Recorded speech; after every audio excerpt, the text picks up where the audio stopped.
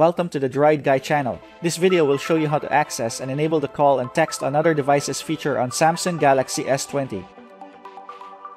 New Samsung devices like the Galaxy S20 entrenched more advanced features that are intended to address common needs of end users.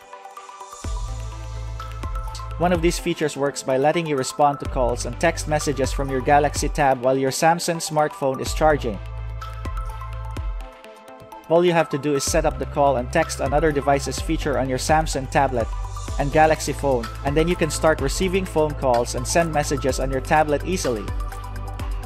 If you're wondering how to access and activate this feature on your Galaxy S20, this video will walk you through the entire process.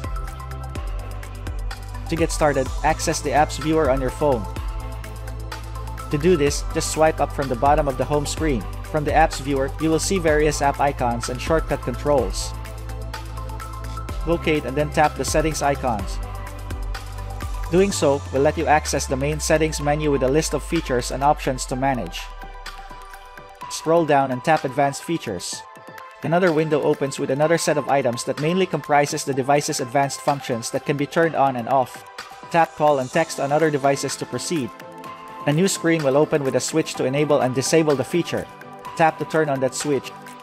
Another window launches with the Call and Text on other devices overview and setup commands. Read the given information and then tap Continue at the bottom sections. Your device will then start activating the feature. The entire process could take a few seconds to complete. If prompted, read and review the pop-up message and then tap Switch to proceed.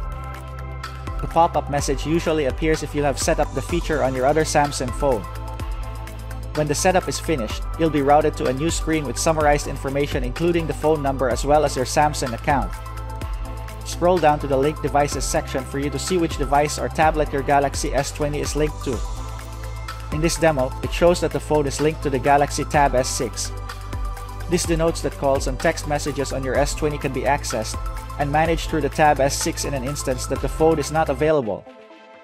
Again, you will need to sign into the same Samsung account on your compatible Galaxy phone and tablet for you to successfully set up the call and text on other devices feature.